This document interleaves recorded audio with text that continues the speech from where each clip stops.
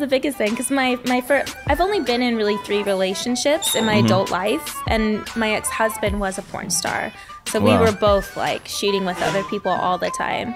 And then my previous boyfriend, he was a photographer director, but he didn't believe in monogamy.